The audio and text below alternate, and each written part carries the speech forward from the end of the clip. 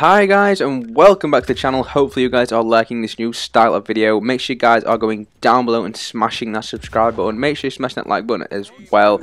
But in today's video, as you all know, the alpha has come to an unfortunate end. I was having so much fun playing the alpha. Literally, I don't even want to go back to playing Modern Warfare right now. I'd rather just wait for the beta. But as we all know, that isn't going to happen. I'll probably play Modern Warfare right after this video. But this is going to be my final thoughts on the alpha, what I thought of the game, what I think needs to be changed, and what I did enjoy. So we'll start off with, my general thoughts on the game.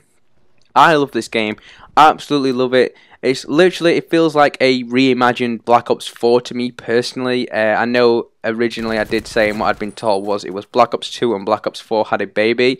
I'm not seeing too much resemblance of Black Ops 2 in this game, but Black Ops 4 most definitely, and I did really enjoy Black Ops 4. I think obviously this could potentially be better than Black Ops 4 in my opinion. There's no manual healing, even though I really did enjoy the manual healing feature. I know it definitely was not a fan favorite feature, with everybody else. I know a lot of people hated it. People who I used to play with didn't play that year. Just simple fact, because of the manual healing, they just did not like that concept. But I thought it was a very tactical concept to the game. I thought it made, brought a different element to the game and how you had to constantly be aware of that. But it is what it is. I think it made the game faster paced, and unfortunately this game doesn't have it. But on the plus side, the automatic healing doesn't take as long as Modern Warfare, whereas in that game it takes absolutely ages and can really slow the pace of the game down. So that is a massive plus in my opinion. The game itself plays amazing. This is only an alpha stage game, so obviously the game is only going to get better from what I can gather, and the movement is on point. I hope they don't nerf it too much or change the movement too much. I think they maybe just speed it up a little bit. I love how there's unlimited sprint. It definitely brings for fast-paced action. The maps in the alpha was a little bit big, so at times it wasn't very fast-paced, and in the Mosh Pit playlist, like in the game you're seeing right now, I kept getting team deathmatches, and I don't know about you, or if you did experience this, I was constantly playing TDM and the games did seem to be very slow paced in my opinion.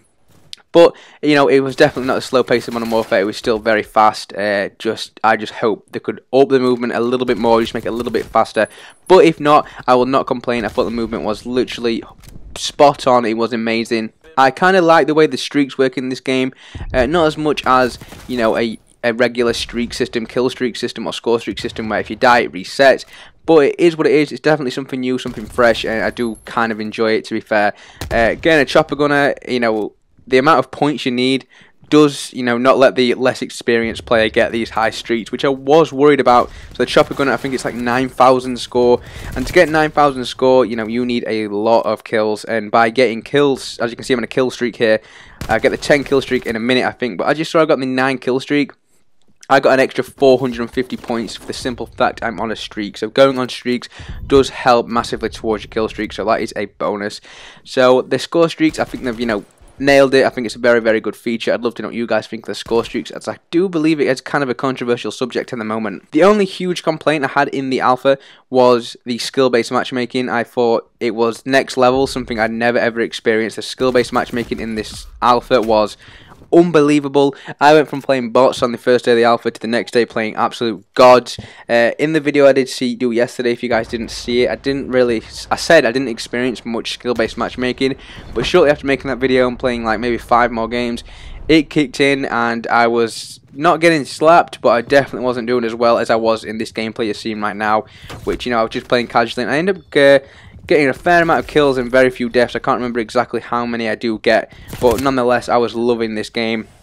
The maps, in my opinion, are a little bit big, as I did just say. My favourite map is probably going to be Satellite, as I'm pretty sure most people would agree, followed by Moscow, then Miami, and then probably Armada, and then Crossroads. I thought Crossroads was an awful map. I didn't even play one full game. The simple fact, I thought it was a little bit too big. It reminded me a lot of Ground War of Modern Warfare. Maybe if there was more players in the lobby, I might have enjoyed it a lot more. But in the alpha, I seriously hated that map. And for the same for Armada, it was a little bit too big. It was the first map I did play, as I thought the 12v12 Dom would have been a better option to play. I was wrong. The Mosh Pit mode was, even though I did get TDM a lot of the time. I didn't play a single hardpoint game either, which I was a little bit disappointed at. But it is what it is. There's still time. The beta is only around the corner. My favourite map, like I did say, is Satellite. I'd love to know what your guys' favourite map was. I had very high hopes for Miami, but it turned out that was an awful map as well. I didn't really like that map, to be fair, but there's so many more maps we'll be getting, so hopefully, you know, we'll be able to have some amazing maps, hopefully some remastered maps. That's what I kind of hope for.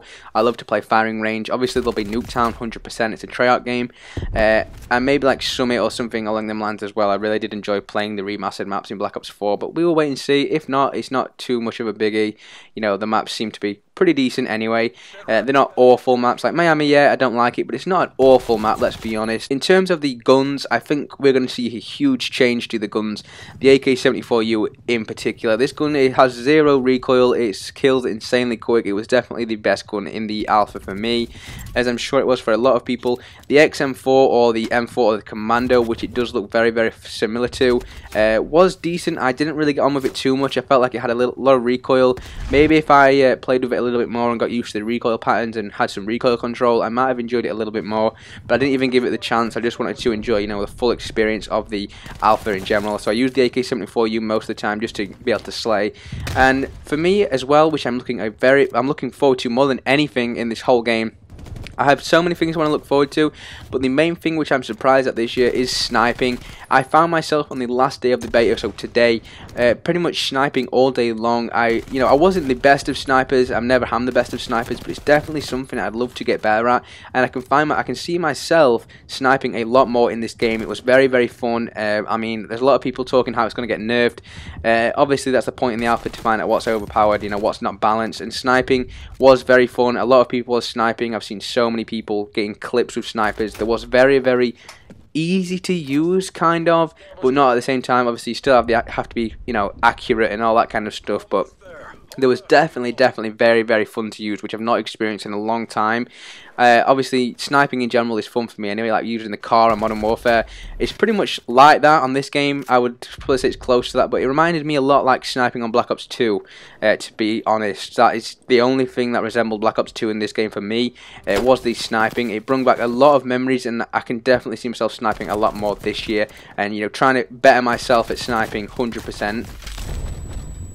So all in all, I'm going to give the beta like an 8 out of 10, the alpha, sorry, an 8 out of 10. It wasn't perfect, but it was very, very close to being perfect. It was definitely a lot more fun than Modern Warfare, and I've had a lot more fun playing the alpha this last weekend than Modern Warfare. So I'd love to know what you guys' opinions are on the alpha.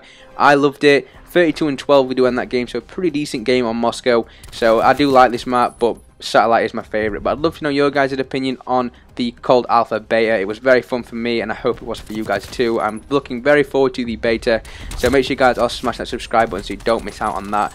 Dropping a like, make sure you follow me on my Instagram and my Twitter. Links for them there in the description below. But apart from that, guys, thank you guys ever so much for watching. I hope to catch you guys on the next one. Peace.